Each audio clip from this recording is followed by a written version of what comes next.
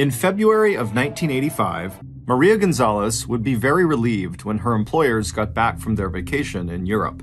The 58-year-old live-in maid and all-around family companion looked up at the big house in the heart of Houston, Texas, where she had been employed for the last 5 years, ever since September of 1977. Maria's friendly brown eyes softened at the sight of the two little boys watching her from a downstairs window as she walked back into the mansion on Memorial Drive, carrying the morning newspaper. The paper was in English, so Maria, whose first language was Spanish, hardly gave it a glance before placing it neatly on top of the growing pile of newspapers in the home office of her employer, Houston lawyer James Campbell. Mr. Campbell and his wife Virginia had been gone almost 2 weeks now, and Maria had, as always, loved the time she had spent with the couple's two grandsons, 8-year-old Michael and 6-year-old Matthew. Maria and the boys had both arrived at 8901 Memorial Drive at nearly the same time. That was when Cindy, one of the Campbells' 4 daughters, had come back home to her parents following a divorce. Maria let out a sigh. Her feelings towards Cindy were a lot less warm than her feelings for the rest of the Campbell family. It had all happened 10 years ago, before Maria had joined the family, but everyone knew the story. In 1972, Cindy had run off to Colorado at the age of 17, and once she was there, she met and married a man named Michael Charles Ray. But right after her 2 boys were born, Cindy wanted out of the marriage, and her father had arranged the divorce, making sure that Cindy got full and exclusive custody of her kids. But then all Cindy had done was bring the boys back to the family home on Memorial Drive and hand them over to her parents to raise. And by the time Maria had arrived to help with the house and the boys, Michael and Matthew were both calling their grandparents Mom and Dad. And Cindy was living at her parents' expense in an apartment building that was part of the Campbells' various real estate holdings in and around Houston. And when Cindy did visit, it seemed to Maria that the second to youngest Campbell daughter was much more interested in getting money from her mom and dad than she was in spending any time with her own 2 kids. As Maria herded Michael and Matthew into the kitchen to make them a nice hot breakfast, the 3 of them chatted away in Spanish. Thanks to Maria, the boys were fluent in both Spanish and English, and now that they were getting a little older, they were also doing their best to help Maria brush up on her English skills. As Maria watched them settle down at the scuffed kitchen table to eat their scrambled eggs dotted with bright jalapeno and sweet red peppers, she had to admit that it was probably better that Cindy was not actively involved in her children's lives. From her apartment over the garage, where she'd had a bird's eye view of the Campbell household for 5 years now, it had seemed to Maria that Cindy mostly seemed to create problems for other people. During the few years that Cindy was going to the same college as her younger sister Jamie, Maria had seen Cindy get into the car with Jamie in the morning to drive to school, and as soon as Jamie had started up the car and headed down the driveway to the street, Maria had seen Cindy toss burning cigarette butts into Jamie's long hair. And not only had Cindy never gotten her own driver's license, as far as Maria knew, she'd never really had a job either, not even after she had dropped out of college and had a lot of time on her hands.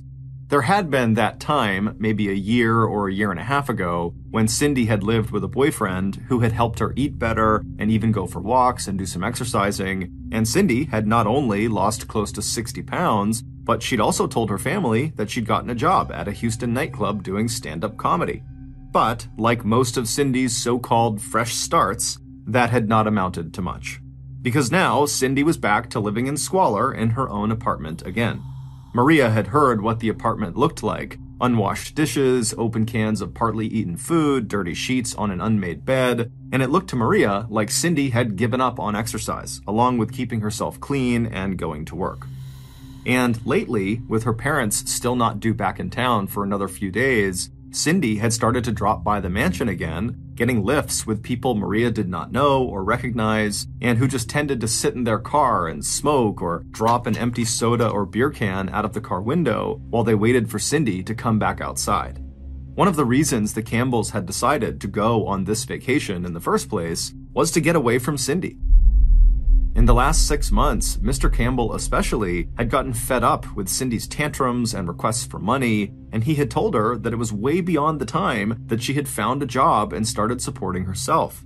Mrs. Campbell still found it hard to say no to Cindy, but Maria knew that even Cindy's mother had finally run out of patience. And ever since her parents had turned off the money faucet, it seemed to Maria that Cindy was always in a very bad mood. Yes, Maria thought, as she and the boys all squeezed themselves onto the worn couch in the living room to watch a little TV, Maria would be very glad when Mr. and Mrs. Campbell arrived back home. It had made Maria uneasy hearing Cindy clomping through the house. Maria was a very strong and capable woman, but she had decided that she would rather not be alone at the house when Cindy stopped by for those visits. But a few nights later, on June 9th, 1982, when Maria opened the big front door of the brick and flagstone house to welcome the Campbells back home from their vacation, the housekeeper could see immediately that just stepping over the threshold back into their own home seemed to deepen the lines of worry around Virginia Campbell's intensely blue eyes. 50 years old and 5 foot 4 inches tall, Virginia's trim frame had gotten shorter over the years because of a slight curvature of her spine and the 3 decades she'd spent as a paralegal hunched over a keyboard.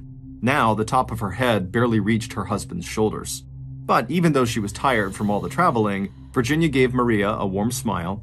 Over the years, the two women had become friends, as well as employer and housekeeper, and they had shared a bond in their love for Michael and Matthew.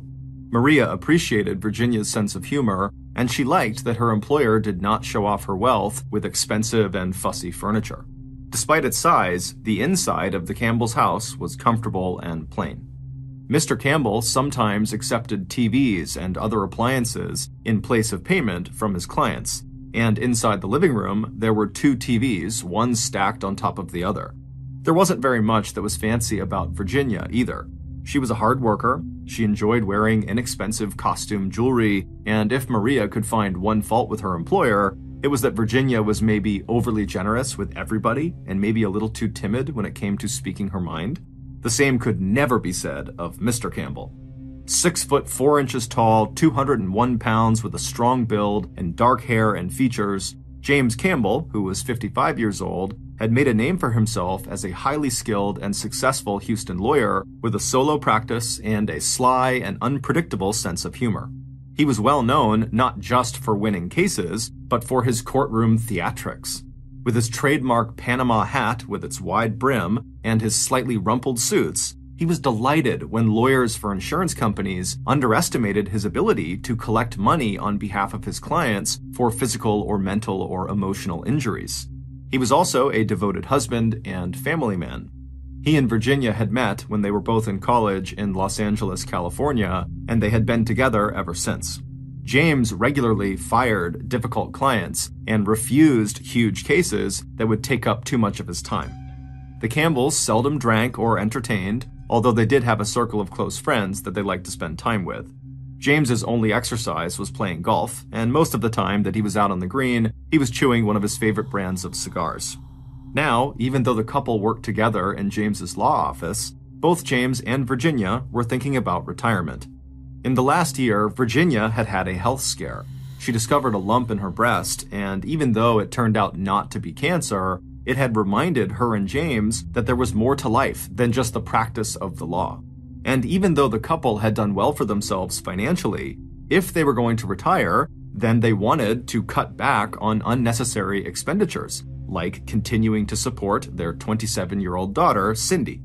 So, while their vacation was a welcome break for James and Virginia, it hadn't really done anything to solve the family's Cindy problem or change the resentment Cindy was feeling about her parents' decision to finally push her out of the nest. One look at Virginia's tired face, and Maria decided not to even mention Cindy's recent visit to the house while her parents were away. But Cindy herself had no intention of protecting her mother from worry. Instead, she seemed eager to make sure that her mother was as miserable as possible. 2 days after the Campbells had returned from their vacation, and while James was at his law office, Cindy had arrived at the mansion on Memorial Drive and yelled and screamed at her mother, demanding more money. By that afternoon, Cindy not only had more money, she was dragging her mother around Houston to buy Cindy expensive silk blouses and designer jeans. The next day, June 12th, Michael and Matthew were waiting for Maria when she came into the main house first thing in the morning. The boys cried when they told Maria about the big fight late the night before between Virginia, who they called Mom, and their biological mother, who they just called Cindy, that had occurred when Virginia gave Cindy a ride back to her apartment with all her shopping bags full of new clothes. Maria calmed the boys down as best as she could, but it was clear to Maria that Virginia Campbell was just too timid to stick up for herself. Maria wished that the other Campbell daughters lived closer so they could come by and visit and make Mr. and Mrs. Campbell and the boys smile again. On June 17th, the Campbells' youngest daughter, Jamie, who had left Houston to attend a college out in Knoxville, Tennessee, called to check in on her mom. Now that it was spring, Jamie was hoping to plan a long vacation back at home in Houston. But when Jamie mentioned this plan to her mother on the phone, Virginia just changed the subject. And more, Jamie had the feeling that her parents just wanted her to stay right where she was in Knoxville rather than come back to the family home. The next day, Friday, June 18th, was hot and humid. But the spring flowers were in bloom, and the Campbells, including Maria, were all looking forward to an evening out at Houston's Memorial City Mall. And while Virginia did look delighted as she and Maria and Matthew strolled from shop to shop, with Virginia buying small gifts for each of them, when the three of them sat down in the mall cafeteria for a bite to eat, Virginia seemed so anxious and worried that she had no appetite for food. Instead, Virginia just lit one cigarette after another, stubbing each one out after only a few puffs, before ordering a Coke and then coffee. By the time they got home, around 9 p.m. that evening, James and his older grandson, Michael, had already returned from their evening out, and now James had stretched out his long legs in the living room and was watching TV. Watching as Virginia joined her husband, Maria smiled before walking upstairs to check on the two boys and get them settled for bed. Friday nights were a special treat for Michael and Matthew.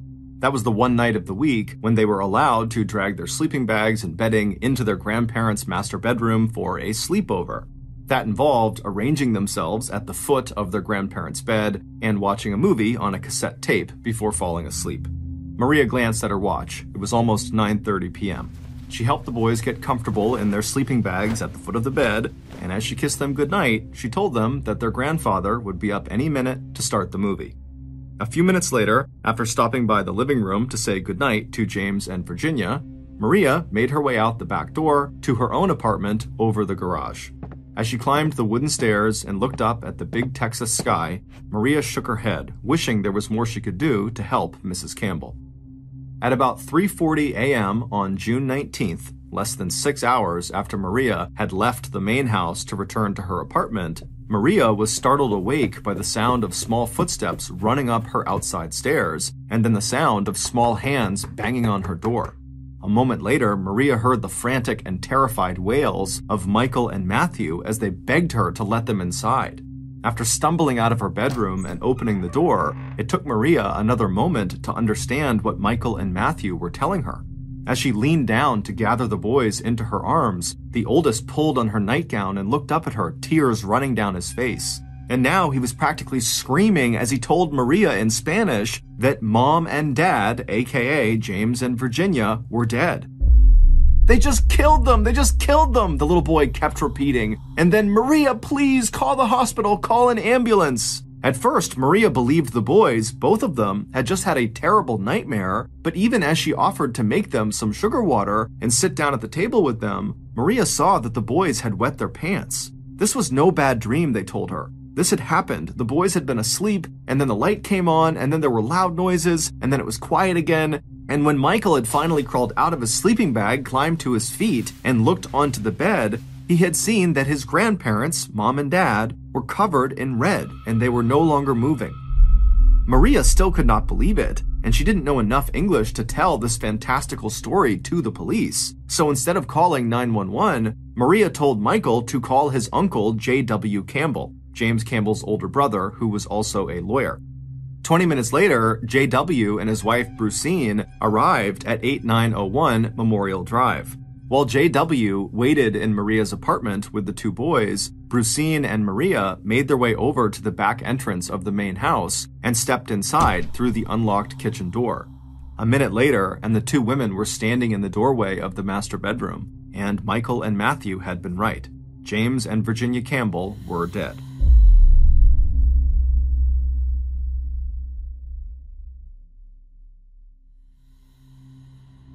By 4:13 a.m., just half an hour after Maria had come suddenly awake, Houston police and medical personnel had arrived on the scene.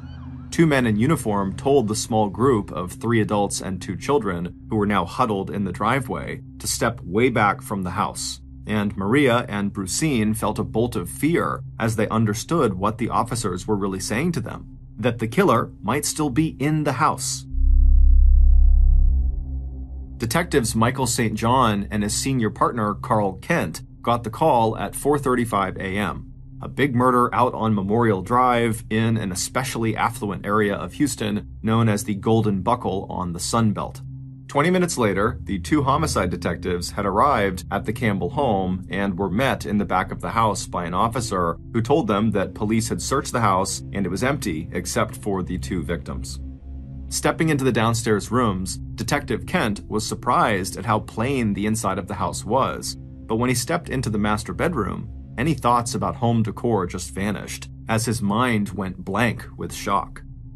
As a veteran homicide detective, Carl Kent had seen his share of gruesome murders, but this was his first cold-blooded execution. And the fact that the bodies in front of him were inside one of the safest and richest neighborhoods in Texas made him feel like he was looking at an overdone and grotesque movie set rather than real life. Everywhere he looked, there was blood. It was spattered on the ceiling, it was dripping down the walls and pictures, it was sprayed onto the curtains, and it was soaking into the sheets and mattress where James lay on his back and Virginia lay on her side. 2 tan sleeping bags lay in a heap on the floor at the foot of the bed. Detective Kent wondered if the killer had even realized that the Campbells' grandsons and potential witnesses were lying right at the shooter's feet when the shots were fired. Detective Kent left his junior partner and the crime scene techs to do their work. He had already noticed some spent shell casings in the bedroom and a plastic surgical glove in the living room that the killer may have dropped on their way out of the house. But right now, Detective Kent wanted to talk to his first person of interest, James Campbell's brother, J.W., the man Maria had told Michael to call even before calling police. The detective wanted to know why J.W., an able-bodied man, had sent Maria and Brucine into the house to check out a possible murder scene instead of going into the house himself, and why, after getting Michael's frantic call, J.W. hadn't immediately alerted the police before heading over to the Campbells' residence. And when Detective Kent eventually spoke to the Campbells' grandsons about what they had seen, the oldest said what his uncle J.W. had told him to say: "I have a right to remain silent." The detective couldn't help but wonder if J.W. had anything he was trying to hide. By late Saturday, 3 of the Campbell daughters had arrived in Houston and were gathered at Memorial Drive. As the women, the oldest, Michelle, and the youngest, Jamie, followed by the second oldest, Betty, started going through their parents' house to see if anything was missing, they quickly discovered that the police were wrong when they assumed there had been no sign of robbery.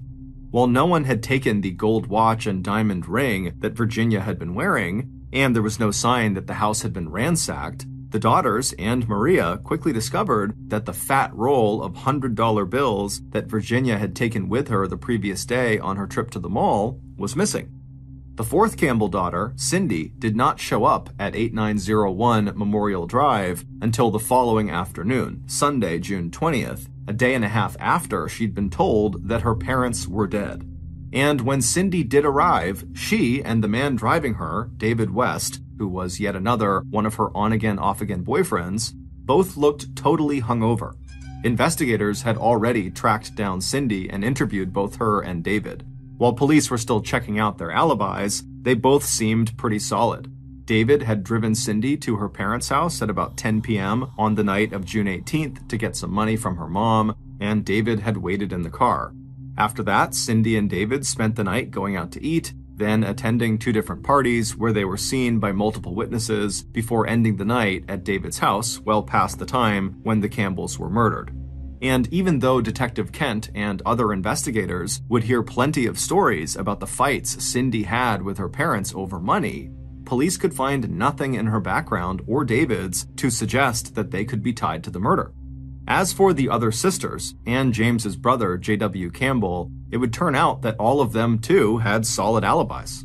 And that was the problem. From the very start of the investigation, detectives were hampered by the lack of any useful physical evidence they had collected from the crime scene. They had discovered shell casings along with silver-tipped bullets, a kind of ammunition favored by professional shooters, but there was no murder weapon. They had discovered the point of entry into the Campbell's house, a downstairs den window that had been left unlocked, and in front of the window, a sofa that Maria told them had been pushed out of its usual place under the window. Outside the window, they found footprints that looked like they belonged to a pair of men's boots, along with a few cigarette butts, and inside the house, they had found that single blue surgical glove that the killer must have dropped on their way out of the house. Today, crime techs would have been able to run DNA tests on the cigarette butts and inside of the surgical glove, but back in 1982, the only forensic tool police had were fingerprint tests, and the killer, who appeared to have worn gloves during the attack, had not left any prints at the scene. But even without any solid leads, police continued the slow process of investigating every other clue they could find. They interviewed James Campbell's clients and anyone else whose name came up as someone James had crossed in a court case. They also tracked down Cindy's ex-husband and the father of her children, Michael and Matthew, but it turned out that in addition to having an alibi himself, the boys' biological father had no interest in getting custody of the boys. The same was true of Cindy. On June 23rd, the day after her parents' funeral, Cindy had arrived at the house to take Michael and Matthew home with her. Over the objections of both Maria and the children and her sisters, Cindy had marched out with Michael and Matthew. But less than a week later, she had given up completely on parenthood. Police got a call from the DePelchin Children's Center and Adoption Agency saying that Cindy Campbell had just turned her two young boys over to the center. After police went to the orphanage and retrieved the children, the Campbells decided that the safest place now for Matthew and Michael was to stay in the care of their uncle, J.W., a lawyer, and his wife, Brucine. Over the next 4 months, the Houston police racked up so much overtime investigating the Campbell murder that they could only put in for half of it and still expect to get paid. They followed up on tips that the mafia might be involved. They followed tips from a prison inmate bragging about slitting the throats of some rich couple in Houston. And because Cindy's three sisters had zeroed in on Cindy as their prime suspect, the police did spot surveillance checks on Cindy and on David, even though the couple seemed to have broken up and gone their own separate ways. But even as the investigation slowly sputtered to a halt, the family drama among the Campbell sisters was just swinging into high gear.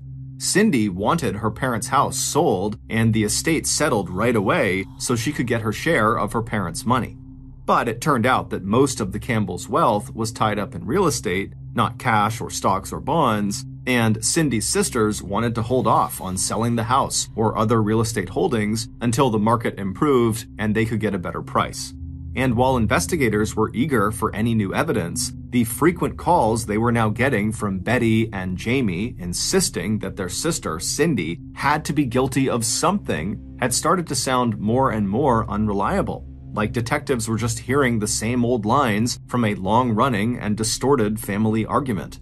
By the end of October 1982, almost 5 months after James and Virginia were shot in their own bedroom, investigators quietly shelved the Campbell murder case. There were a lot of other homicides in the huge city of Houston that were just as important and a lot easier to solve. It wouldn't be until February 1985, more than 2 years after the murder of James and Virginia Campbell, that investigators would finally get the tip they were hoping for. And when that call came in, the story police heard was so unbelievable that not only would it make detectives yank that cold case right off the shelf, it would also put the Campbell homicide case onto the front pages of national newspapers from Washington, D.C. to Los Angeles, California. Based on that big tip and follow-up work by police, here is a reconstruction of what really happened in the early morning hours of June 19, 1982, at the Big Brick House on 8901 Memorial Drive in one of Houston's most affluent neighborhoods. At 2:30 a.m. on Saturday, June 18th, the Campbell's killer cleaned the .45 caliber pistol one more time before sliding the magazine of silver-tipped bullets inside. By 3 a.m., the killer had inspected the rest of the gear, smeared mud on the license plate of the car they'd be driving so no one could read all the numbers, and slipped on a tight-fitting pair of plastic surgical gloves. Then the killer slid behind the car's steering wheel and eased out onto the main road that led west to Memorial Drive and the Campbell house. As the killer neared the Campbell Street, they turned off their headlights and pulled their car onto the shoulder of the road on the opposite side of the hulking brick and stone house with the red tile roof. The time was 3:20 a.m. The .45 was tucked into the killer's shoulder holster, and a white hockey mask that goalies wore to protect their entire face fits snugly over the black ski mask underneath. Crossing the road to the front gate that blocked the entrance to the Campbell's property, the killer, careful not to make any noise, unwound a heavy metal chain that was wrapped, but not locked, around the latch. Stepping to the rear wall of the house, the killer found the window that looked in on the den. After easing the screen out, they began to work the window until it slid up just far enough that the killer could slip inside the house. A moment later, after pushing aside a sofa that had been under the window, the killer had crossed the den and then the living room, headed for the curved stairway to the second floor. Before placing their boots soundlessly on the first tread, the killer gently released the safety on the .45 caliber pistol in the shoulder holster. At the landing, the killer paused to listen. The big house was quiet. Turning to the upstairs hallway that was faintly lit by a nightlight plugged into an electrical outlet in the woodwork, the killer went up the last few steps to the second floor. Ignoring the closed doors on either side of the hallway ahead, the killer stopped at the first door on the right.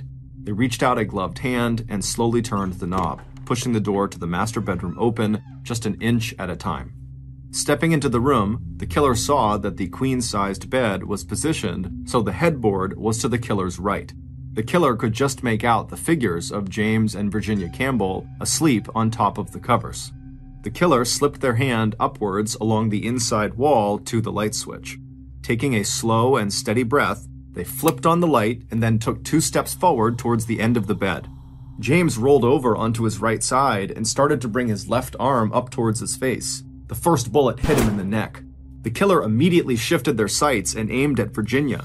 As the killer pulled the trigger again, Virginia moved slightly, and the first bullet grazed her upper arm. Quickly, the killer moved their weapon back to the man, and the third round struck James Campbell in his left eye. The fourth shot hit Virginia in her head. Stepping closer to the bed, the killer fired 2 more rounds, one into each of the victims' chests. Breathing hard, the killer took in the spray of blood across the headboard wall and ceiling. Then the killer looked down one more time to make sure that the Campbells were dead. All of 12 seconds had passed since the killer had switched on the light. Turning, the killer ran out of the room, down the curved stairway, through the living room, and out onto the front yard. The killer had never even noticed that upstairs in the master bedroom, inside of the heap of bedding at the foot of the bed, lay 2 small boys. 20 or 30 feet from the house, the killer suddenly stopped. Looking around and then swearing softly to themselves, the killer turned and went back to the house. The killer saw her at once, crouched on the living room floor in the dark, patting her hands over the rug, looking for the blue surgical glove she had dropped. Even without her black ski mask on, with her hair tucked inside of the man's hat and dressed in a man's coat and boots, it would have been hard for anyone to recognize the figure as Cindy Campbell. Sweating under the hockey mask and his hooded field jacket, David West grabbed Cindy's arm and pulled her to her feet. "Come on," he told her, "let's go." A few seconds later, they were both back inside of the car to Buffalo Bayou, a marshy body of water in Houston where they would get rid of everything that could connect them to the murders they had just committed. The plot to kill James and Virginia Campbell started to take form 2 years earlier, back in the fall of 1980. That's when a 22-year-old ex-Marine named David Duval West first met Cindy Campbell. The meeting happened totally by chance at the Student Center at the University of St. Thomas in Houston, where Cindy and her younger sister Jamie were both students.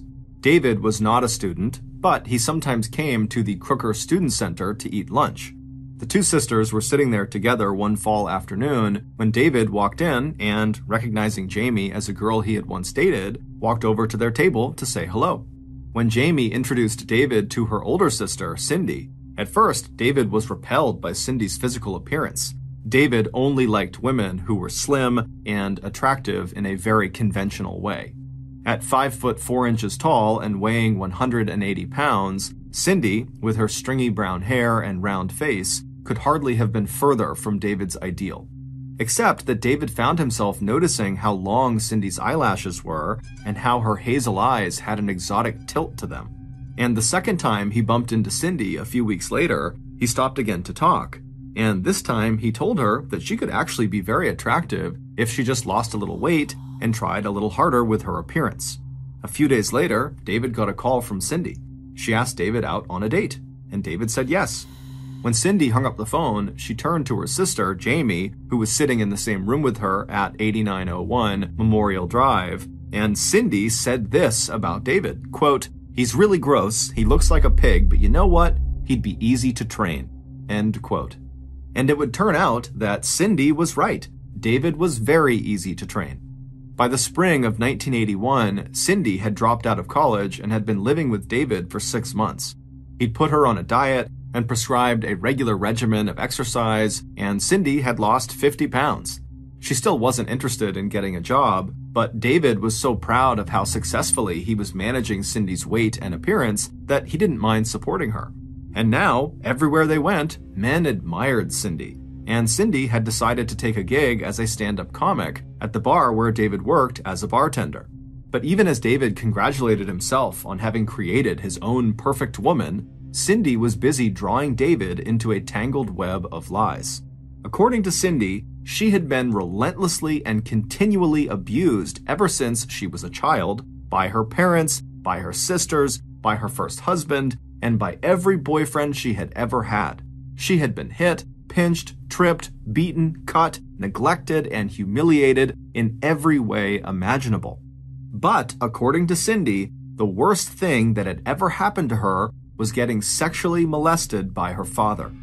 For weeks, and then months, Cindy talked non-stop to David about the abuse she had suffered, until finally, David agreed with Cindy that both her parents were such horrible human beings that they deserved to die. And when they did die, Cindy, who had been supported by James and Virginia her whole life, would no longer have to ask for money. Instead, her parents' money would simply become her money in the form of her inheritance. What David had no way of knowing was that Cindy told any person she became close to about being horribly abused.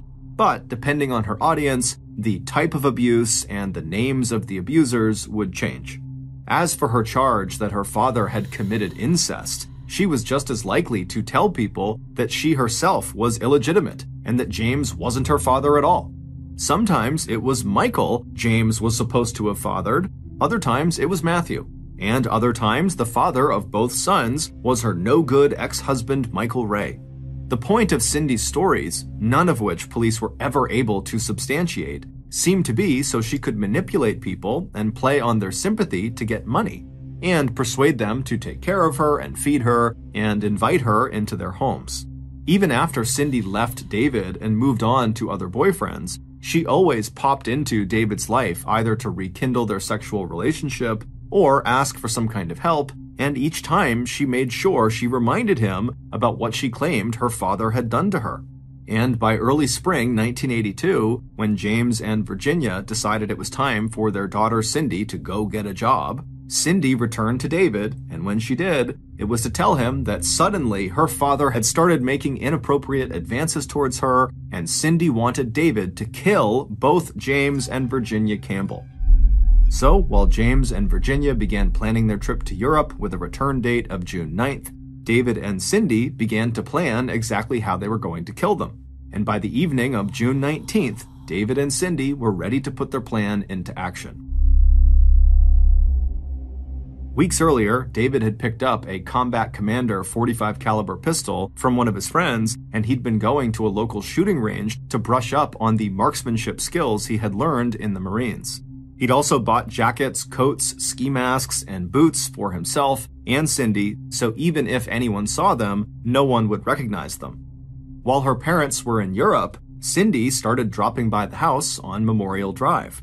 Not only did she help herself to towels and food, she also began trying the downstairs windows to see which one opened with the least amount of noise and effort.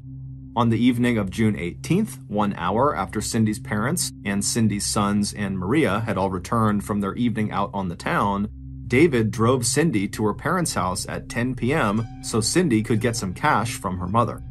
But the real purpose of that visit was to unlock the window in the den, so when Cindy and David came back at 3:30 in the morning to kill Cindy's parents, they would have a way to get inside the house. After that short visit to 8901 Memorial Drive, Cindy and David carefully set up an alibi, making sure they were seen at several parties that were too big for anyone to remember exactly when they left, only that they were there. And then, at 3:20 a.m., dressed to kill, David pulled the car they were driving up onto the shoulder of the road directly across from the Campbell's mansion.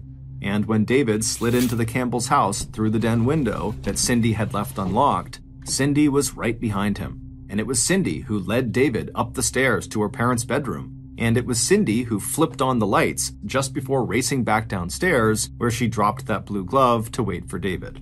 And for months after the murders, it looked like David and Cindy may have committed the perfect crime.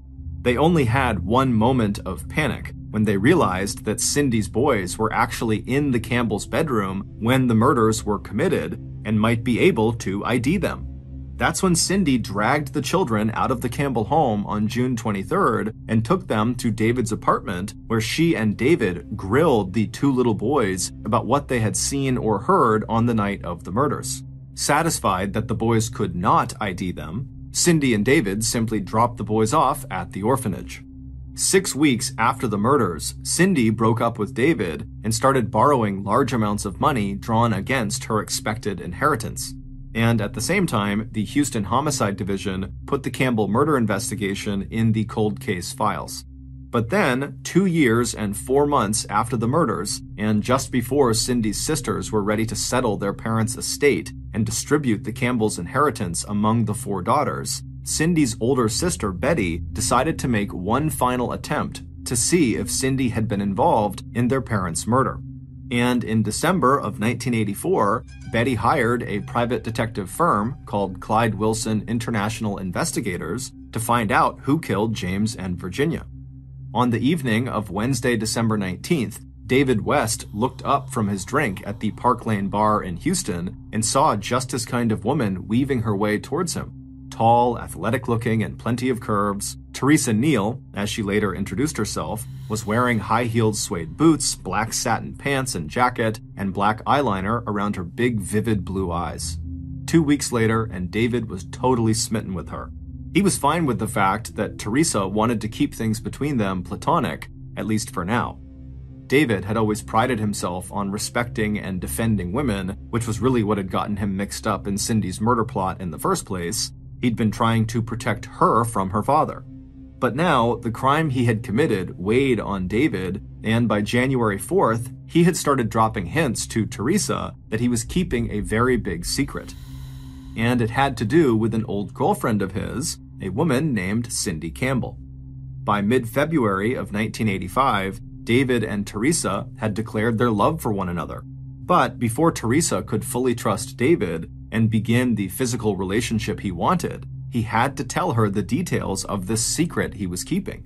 He had to be totally honest and open with her before she could commit to him. So, on the night of February 20th, after spending the evening together and listening to David talk about Cindy Campbell's crazy tales of abuse, neglect, and incest, Teresa told him it was now or never. As they sat inside her car in the driveway of his house, Teresa's black purse on the console between them, Teresa told David that if he didn't tell her exactly what he and Cindy had done, then Teresa was going to walk out of his life forever. After a long moment of silence, David reached across the space between them, put his fingers under Teresa's chin, and turned her face so he was looking directly into her blue eyes.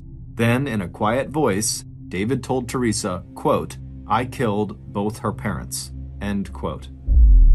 Teresa, whose real name was Kim Paris, and whose real job was working as an undercover private detective for the firm that Betty had hired to find her parents' killer, let out a long, astonished breath. In all her time working this case, it had never really occurred to the young private eye that David himself might have executed James and Virginia Campbell. Meanwhile, the tape recorder whirring away silently in the purse that sat between them picked up every word of David's confession. And so did the surveillance team in the police van around the corner, where Kim's partner was listening with 2 police officers. Back at the Houston police station, investigators got the call and the tip they had been waiting for. Thanks to the work done by Clyde Wilson International Investigations and 23-year-old Kim Paris, Houston police could finally close the case on the Campbell murders. Before Kim Paris left David's driveway that night, she and David agreed to meet up together the following night for dinner. And on February 21st, after that dinner, during which David gave up even more details about the murder and Cindy's involvement, Kim told David she needed to stop on their way home at a convenience store so she could buy another pack of cigarettes. When they made that stop, Kim told David to wait in the car, saying she'd be back in just a couple of minutes. As soon as she walked away, an entire team of police officers surrounded the car. When David stumbled out of the front passenger seat, he caught sight of Kim standing on the other side of the store's glass windows. As David was arrested and charged with capital murder, Kim met his eyes and raised the beer can she was now holding in a silent toast. Later that same Thursday, Houston police issued an arrest warrant for Cindy Ray Campbell. And on December 11th, 1985, David West pleaded guilty to the first-degree murders of James and Virginia Campbell. In exchange for that guilty plea, he did not face the death penalty, and he agreed to testify at trial against his one-time girlfriend, Cindy Campbell. David was immediately sentenced to life in prison. In June of 1987, Cindy was also convicted of first-degree murder and was also sentenced to life in prison. David is still incarcerated today at Ramsey Correctional Center in Brazoria County, Texas. As for Cindy, on September 13th, 2021, while serving her life sentence at Mountain View Women's Prison in Gatesville, Texas, she died of natural causes. She was 65 years old. In the late 1860s, a group of rugged American explorers came out of the wilderness and went straight to a newspaper to tell them about this otherworldly place they had found. And so the newspaper sat down, they got their notepad out, and these explorers start describing this place. And they say, okay, well, it's this huge expanse of wilderness. And in the middle of it, there are all these boiling lakes that are either neon green or yellow or red or all of those. And they're shooting boiling water into the sky. And there are these breathtaking waterfalls and snow-capped mountains. And there are bison and elk and wolves and bears just free roaming the whole area. And so the newspaper, they take all this down, and at the end of it, they say, okay, guys, well, unfortunately, we don't publish fiction. But these explorers weren't lying. They were describing an area that we now know as Yellowstone National Park, which is this massive expanse of wilderness in Wyoming that sits on top of a volcano. And those boiling neon green, red, and yellow lakes really do exist. Those are hot springs, and they are the result of water passing by and making contact with underground magma chambers. Today, Yellowstone is so popular that every year millions of people go to the park, and so as a result, the park employs hundreds of people year-round to keep up with tourism. Many of these employees are young people, like college students, and in addition to being paid for their work, the park also offers them the ability to live in employee housing, which are basically dormitories spaced all across the park to make it easier to just be on site and do their job. And these dormitories are either free or very low cost. And so these young people typically take up that offer and will stay inside of these dormitories for as long as they're working at the park. And so in 2000, a 20-year-old summer employee named Sarah Hulfers, she was staying in one of these dormitories in the park, and she was in her room when a group of other young employees that were staying in this dorm came down the hall and they knocked on her door and they asked her if she wanted to come with them to go swimming. And so Sarah, she had a day off and she wasn't doing anything, and so she said, sure, I'll come with you guys. And so after they all got their bathing suits on and got their towels and snacks packed, they left the dormitories and got into a couple of cars, and then they drove over to this dirt lot that was right up against this huge forest. And so they parked, they got out, and they make their way over to this trailhead that begins in the parking lot and goes straight into this forest. And so they walk down this trail until the trail goes right out of the forest and brings them to the edge of this river. And this river was called the Firehole River. It was called that because the surface of this river steamed, and it gave the impression that this river was on fire. The reason this happened is some of the water flowing through this river would pass by those underground magma chambers, warming it up. And so this is a lot like the hot springs, except on a much smaller level. The hot springs are boiling, whereas this river was just slightly warmer to the point where it would steam. So totally safe to swim in. So Sarah and the rest of this group, they come out of that trailhead and they're standing on the edge of this beautiful river, and they walk down to the edge and they all jump in and they have this great day. They're swimming around, they're playing games, and they were only expecting to be there for a couple of hours, but they were having so much fun that before long, the sun had gone down and they were still in the river. And so when it was dark out, they finally climbed out of the river and they toweled off, and then they realized they had a bit of a problem. Because they did not expect to be there for as long as they were, no one had brought flashlights, and the way back to the parking lot would be going along that trail through the forest, but that was a pretty far trail, and it's totally pitch black out. There's no ambient light, and realistically, there's some pretty big animals that live inside of that forest, and so some people in this group were a little bit nervous about walking through this forest. But ultimately, about half of the group said, you know what, whatever, let's just run through the forest and get back to our cars as fast as we can. I'm sure nothing will happen to us. And the other half decided they would look for an alternative route that would skirt the forest and allow the moonlight to be their guide along the way. That second group was made up of Sarah, along with two 18-year-old boys named Lance Bucci and Tyler Montague. So Sarah and these two boys, they're standing there and they're watching the first group go into the forest and disappear. And then she, along with these two guys, they turn right and they begin skirting the river and walking around the forest.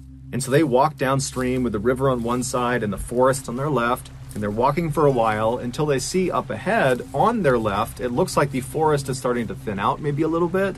And so they took that as an opportunity to cut left and basically begin kind of going straight towards the parking lot, which was generally off to their left. And so they make that turn, they start walking, and the terrain is relatively open. It's this big open field with a couple of trees here and there. It was pretty easy to navigate, and they felt like, hey, we found a great alternative route. The moonlight's still shining through. We got great visibility. And so they're walking along happy as can be. And then they see there's a couple of streams up ahead. They get to the first stream and it's not that big, so they jump across it. They get to the next stream, it's still not that big, they jump across that one. And then they get to this third stream and they realize, you know, it's still pretty small, but it's significantly bigger than the last two. And so if we mistime it, we could fall into it.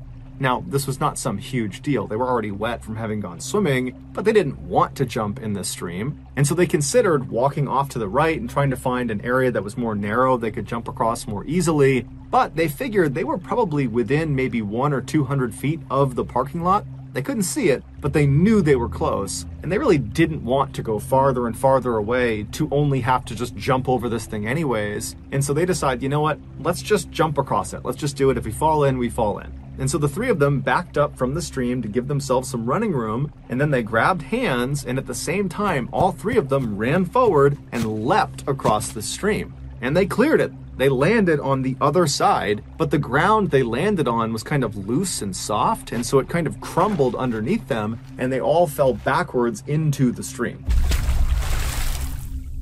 In the darkness, this stream had looked like the other two streams they had seen, albeit a little bit larger, and so they were not thinking this could be potentially hazardous if they fell into the water. But it would turn out this stream was extremely hazardous. It was nothing like the other two streams they had encountered. This one was runoff from a nearby hot spring, and so the temperature inside of this stream was 178 degrees Fahrenheit. So it was practically boiling water, and it looked like it was shallow, but in fact, this stream was 10 feet deep. And so when this trio fell into these scalding waters, they let out blood-curdling screams, and the other group that had ran down the forest path, they had got to the parking lot and were waiting for them, and so they hear this scream and they just take off running in the direction of the screams. They cut right through the forest and they come out to that field, and they find Lance and Tyler are on the edge of the stream, desperately trying to pull Sarah out of the water. And so the parking lot crew, they run over and they grab Sarah, they pull her out. They don't really know what's happened. They don't know this is some boiling stream, but it very quickly dawns on them when Lance and Tyler and Sarah just continue to scream outside of the water that something is horribly wrong. And so one of the people in the parking lot crew, they take off running, they go into one of their cars, and they drive and they get help. And not that long after, a helicopter would arrive and it would take Sarah, Lance, and Tyler to a nearby hospital. It would turn out Lance and Tyler, when they fell into this water, they only submerged up to their necks, and as soon as they hit the water, they immediately turned and got themselves out again. So they were only in the water for maybe a second or two. And these things ultimately saved their lives. Although they did still have burns over almost their entire bodies, they had to go through dozens and dozens of surgeries and years of rehab, and they had to pay all this money for medical bills. So it was not a smooth course after they got pulled out, but they lived. As for Sarah, she was not as lucky. When she fell into the water, she completely submerged. Her head, her body, all of it went under the water, and then she just could not get herself out again, and so she stayed in the water much longer than the guys did. When she was admitted to the hospital, despite the fact she was talking and conscious, the doctors very quickly realized they had a big problem with her. A third-degree burn, or a full-thickness burn, is when the outer layer of skin gets destroyed and also the inner, deeper tissues of the skin also gets destroyed, including the cells that are responsible for reproducing skin. And so if you get a third-degree burn, that part of your body will not heal on its own. You literally have to get a skin graft. And a skin graft is effectively a skin transplant. They will take other sections of skin from your body that are unburned, and they will place them over that site where you have the third-degree burn.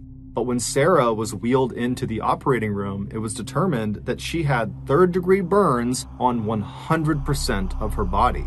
So there was no unburned skin to use for a skin graft. Her whole body was ruined. And so despite their best efforts, Sarah would pass away 15 hours after arriving at the hospital.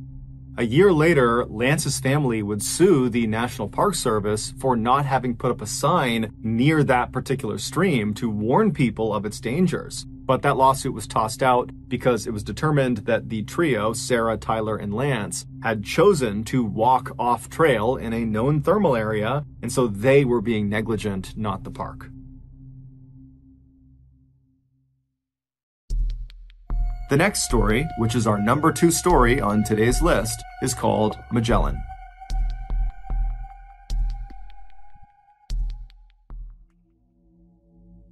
If you hop in a boat just off the coast of Aberdeen, Scotland, and you cruise eastward, after about 7 hours, depending on your speed and the weather, you would come across this massive man-made structure jutting up out of the ocean. It looks like a cross between a construction site and a corporate office building sitting on top of 100-foot-tall metal stilts. It's called Magellan, and it is an offshore oil rig, and it will remain in place until all the oil has been sucked up in that area. The people who work, often for weeks or months at a time, on rigs like Magellan are known as roughnecks, and they have one of, if not the most dangerous job in the world.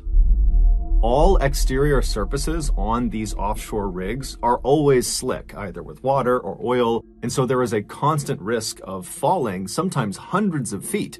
If you're up on a higher platform, you could fall to a lower platform, which could be fatal, or you could fall clean off the rig all the way to the ocean 100+ feet below. If you add in some bad windy weather, the risk of falling increases tenfold.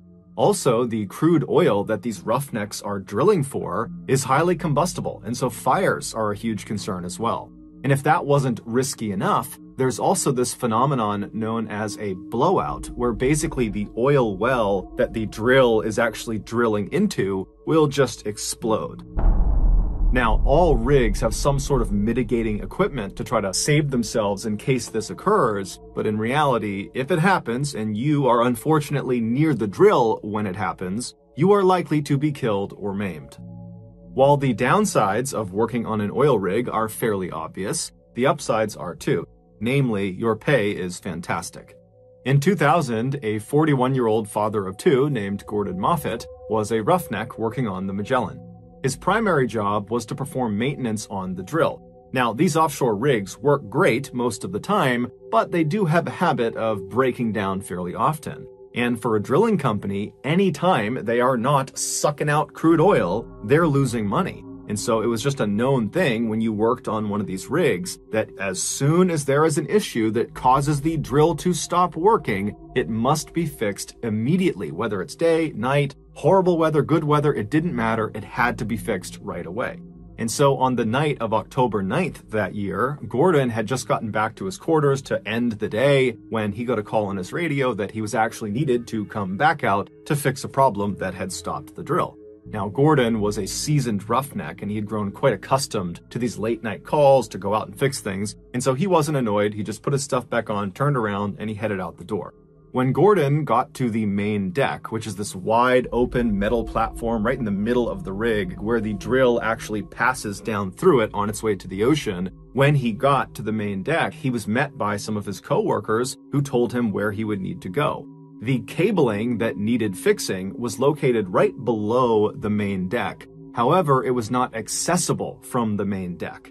In order for Gordon to get to it, he would need to go down to the next lowest platform from the main deck. Basically, he would need to hop in an elevator and go down one floor. And from this lower deck, the crew on the main deck would lower down a harness attached to a long wire. They would feed it down through this hole in the main deck platform called a mouse hole. It was about 10 inches across, and they would feed it down, and he would grab the harness, he would put it on, and then he would signal up to the main deck crew, who could literally see him through this mouse hole. They would turn around and they would signal somebody called the hoist operator. And they were located above the main deck, slightly back. They couldn't actually see Gordon, so they're relying on communications with the people on the main deck. And the hoist operator would start their winch. And a winch basically reels in the wire that was connected to the harness that was on Gordon. And so once the hoist operator was informed, he'd turn on the winch, and then Gordon would be raised up until he could access these cables, and then he'd do his maintenance and be lowered back down, and that would be it.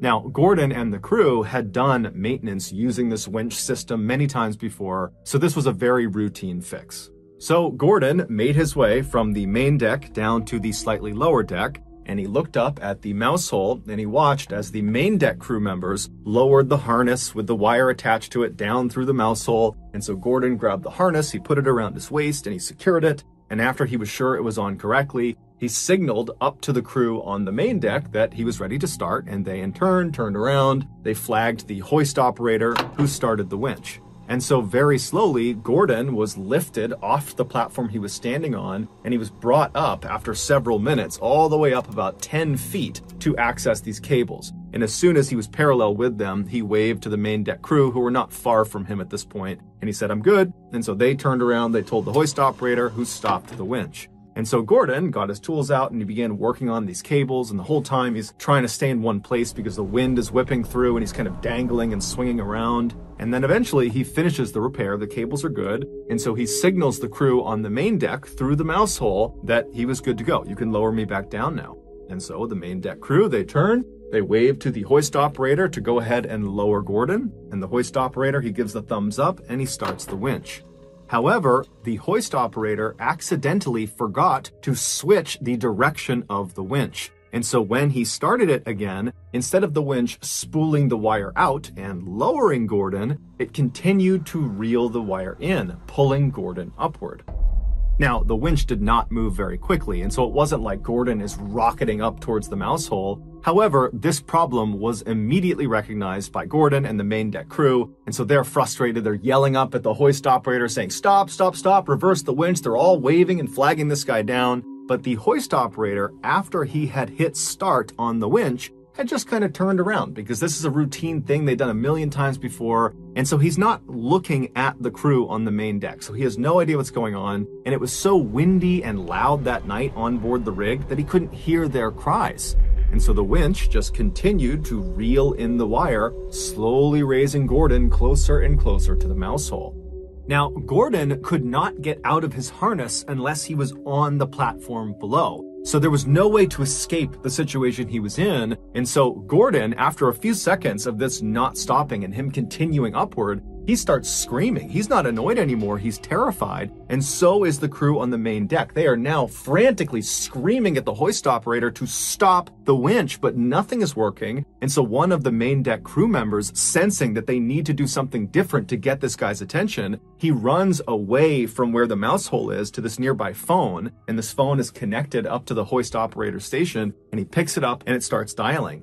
Up in the hoist operator station, he's still not paying attention when the phone rings. He grabs the phone, puts it to his ear, and immediately he's hit with screams to stop the winch. And so the hoist operator, totally confused, whips around and hits stop on the winch. But it was too late. Just a few moments earlier, Gordon had finally been pulled all the way up right to the entrance of the underside of this mouse hole. And as he reached this hole, he tried to position himself in a vertical position so that maybe he could slip his upper body into the hole and he could just kind of slide through the hole. He'd still be hurt by it, but it would limit the damage. However, because of his harness being on his waist right in front of him, he couldn't get himself into a vertical position. He could only lay back in a horizontal one. And so when he reached the underside of the main deck and he's looking right at this mouse hole, he just put his arms and his legs out and tried to push himself back as if he could fight the winch and keep himself from going into this hole. But there was nothing he could do, and so his pelvis first was pulled into the 10-inch hole. And as his body begins to literally break in half, he's screaming out in pain, and then by the time the hoist operator had hit stop, Gordon was already deceased, and only a section of his torso actually made it up through the hole. Gordon's company was found guilty of being blatantly delinquent on many safety protocols, and so they were fined £60,000, and then they paid an undisclosed amount to Gordon's family. The next and final story, which is the top story of today's list, is called Boilermakers.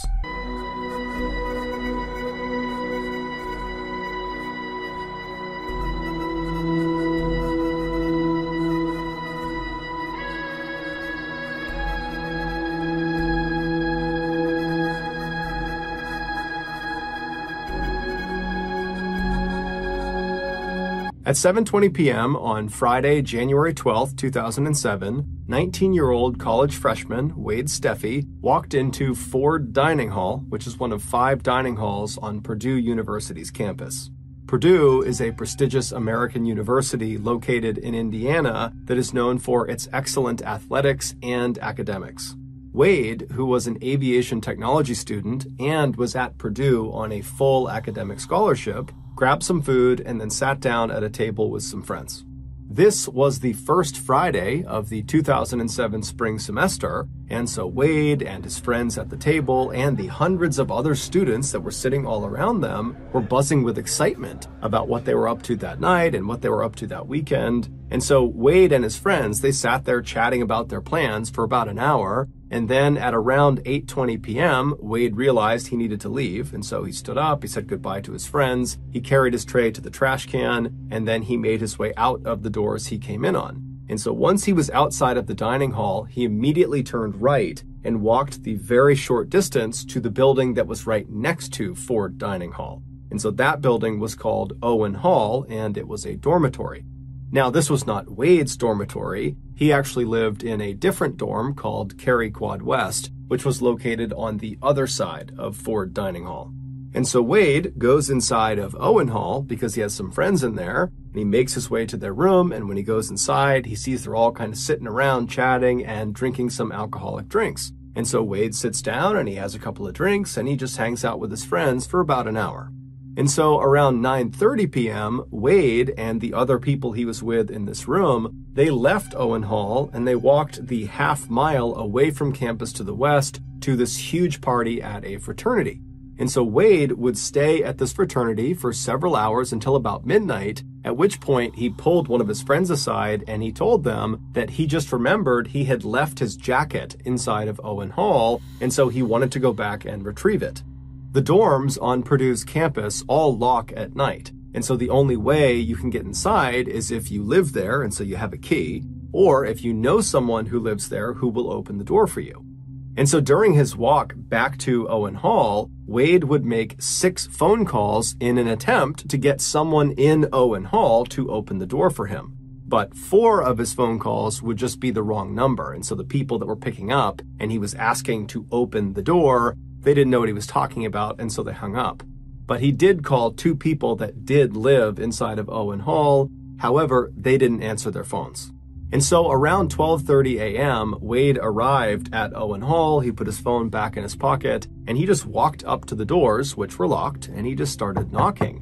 And eventually, a resident of Owen Hall who didn't know Wade, and Wade didn't know them, they heard the knocking, and they came out to the door to see what was going on, and they looked through the glass, and they saw Wade, and apparently they decided that Wade looked too intoxicated to let into the building, and so they refused him entry.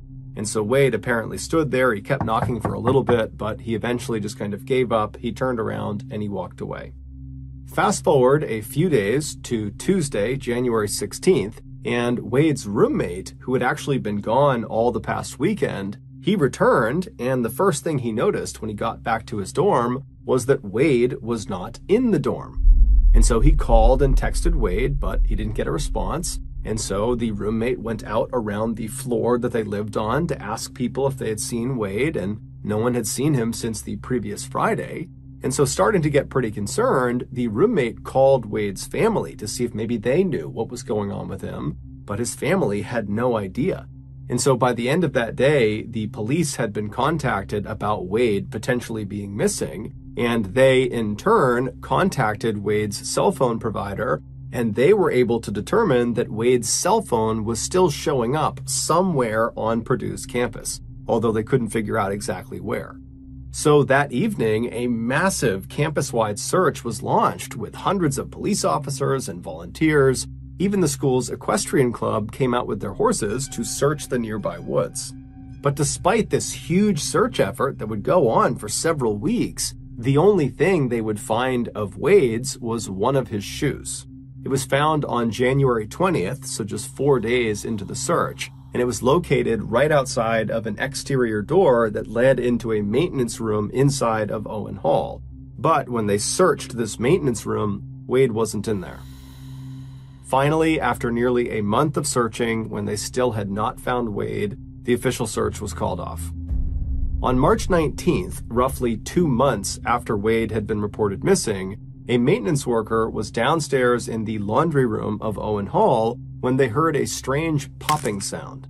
At first, the worker thought it was actually coming from one of the washers or dryers that was on, and maybe there's a loose coin or some piece of metal that was inside of the washer or dryer that's getting banged around inside, and that's making the sound. And so this worker began walking around the laundry room, kind of listening in to each of the washers and dryers that were on to see if they were making this sound. And so as he's doing this, he hears the popping sound again, but it's clearly not coming from any of the washers and dryers. In fact, it's not even coming from inside the laundry room. It's coming from somewhere out in the hall. Curious, he leaves the laundry room and he goes out into the hall, and as soon as he's standing in the hall, he hears the popping sound again. And this time, it was obvious that it was coming from behind the closed door that was directly opposite the laundry room. So the worker pulled out his big set of keys, he opened the door that was directly in front of him, and he stepped inside. Moments later, he would make a big discovery. Based on that discovery and the investigation that would follow it, this is a reconstruction of what happened to Wade Steffi. In the early morning hours of January 13th, right after Wade had been denied entry into Owen Hall because the student who was in there who didn't know him thought he was too intoxicated, right after that happened, Wade left the front doors and made his way around to the left side of the building to look for another way inside. And when he got to the left side of the building, he found another door. Now, even though this door did not have a sign on it that said "keep out," it was fairly obvious that this door was not designed for students to use. There was a metal railing that lined the outside of this door, clearly to prevent pedestrians from getting to the door, and the door itself was actually not built at ground level. It basically was built at basement level, So you'd be standing at this railing looking down at the door. And down in front of the door was a slab of cement right out in front of it that gave the door enough clearance to be able to open. And so basically there was a railing around a pit, and that was where the door was. The proper way to get to this door was to literally climb over that railing and jump down into this pit. And then you'd need a key to open this door because it was always locked. Well, it was supposed to always be locked. And so when Wade saw this clearly off-limits door on the side of Owen Hall, in his drunken state, he decided it would be a good idea to try to go into it, because in his mind, he thought, whatever is behind this door doesn't really matter. As long as I can just get inside of some part of Owen Hall, I can find my way up to my friend's room and I can get my jacket. And so he rushes over to the railing, he climbs over, he leaps down into that pit area, he grabs the doorknob of this off-limits door and he pulls on it, and it's open. And so he opens it up, he steps inside, and it's totally pitch black. And all he can hear is the sound of machines humming and whirring in the darkness. And again, in his drunken state, he decides this is still a good idea. His only concern was he couldn't find a light switch, and it really was basically pitch black in here. And he was worried once the door shut, not only would his only light source be totally cut off, but it might actually lock behind him and then he'd be trapped inside of this room. And so he took off one of his shoes and he tucked it in the door jamb of the door he came in on to keep it open. And so with the door propped open behind him, he began walking into this room. And pretty much right away, he bumped into this big metal structure. He couldn't see what it was because, again, it was too dark, but he could feel it. And he could tell, it was a flat metal structure. It felt like a machine of some kind. And he could hear that it was one of the machines that was buzzing and whirring. And so he just decided he would try to walk around it. Because again, his goal is just to get through this room and find another door somewhere and kind of continue his journey up into the dorm. And so Wade began moving his way left along this machine, kind of believing it was going to come to a stop at some point, and then he could walk around it. But it would turn out this machine was very big, very wide. And so by the time he actually got to the left edge of this machine, he was practically right up against the wall of the room he was in. And when he got there, he realized the space between the side of the machine and the wall of the room was big enough that if he turned sideways, he could basically squeeze his way past it. Now, he had no idea how far into the room this strange machine went, but in his drunken state, he decided it was a good idea. And so he turned sideways, so his back is to the wall of the room, and his chest is going to be facing the machine, and he begins pushing himself into that narrow space. And so as he's making his way, his hands are up, kind of protecting his face and neck, and at some point, he kind of begins to trip. Now, he didn't actually fall because he's basically wedged into this tight space. But for a second, he reflexively grabbed with his hands onto this machine right in front of him, and just by chance, his left ring finger slipped into a very narrow hole that was about 2 inches deep. The room that Wade was inside of was called an electrical vault, and it contained 6 large transformers, one of which Wade's finger had just stuck inside of. The job of these 6 transformers is to take the high voltage they receive from the main power grid and then transform it, hence the name, into lower usable voltage that gets dispersed into Owen Hall for residents and teachers. Even though the outside of these transformers had mostly been covered with protective materials that mitigated the electrocution risk, there were still several parts of these machines that there was just nothing you could do. They just presented a really high electrocution risk. And one of those sections you needed to be extra careful with was that 2-inch hole that Wade's finger slipped inside of. At the back of that hole was an exposed electrical conductor, and the second the tip of his finger touched that conductor, between 2,000 and 4,000 volts of electricity were pumped into his body. For reference, when people get executed via the electric chair, they are electrocuted with 2,000 volts of electricity.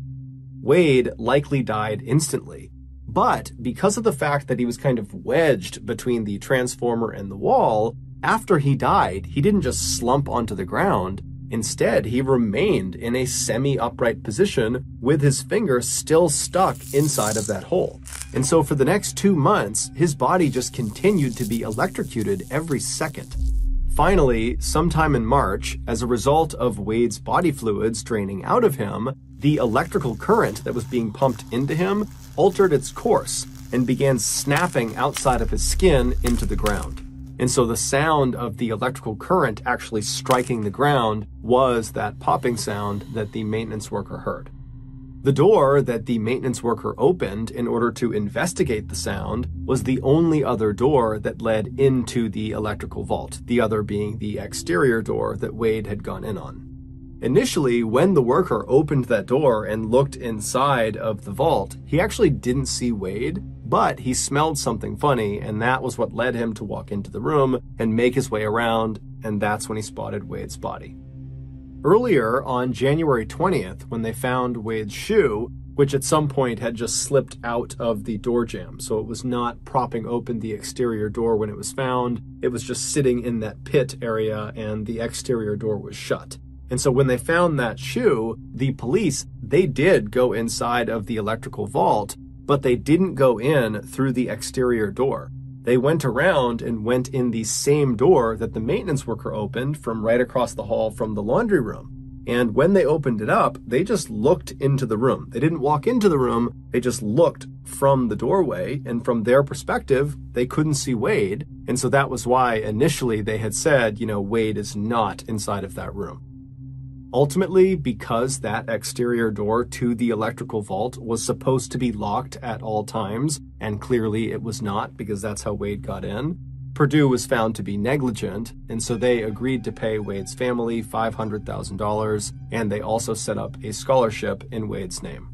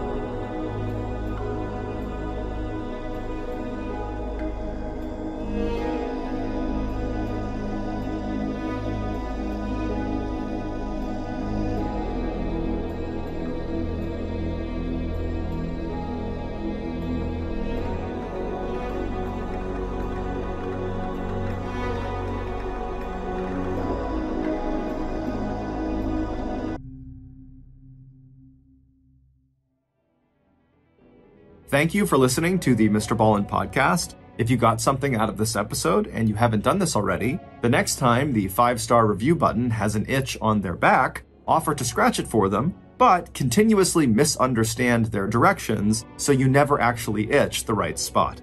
Also, please subscribe to the MrBallen podcast on YouTube, Spotify, Apple Podcasts, Amazon, Google, and anywhere else you get your podcasts. This podcast airs every Monday and Thursday morning, but in the meantime, you can always watch one of the hundreds of stories we have posted on our main YouTube channel, which is just called MrBallen.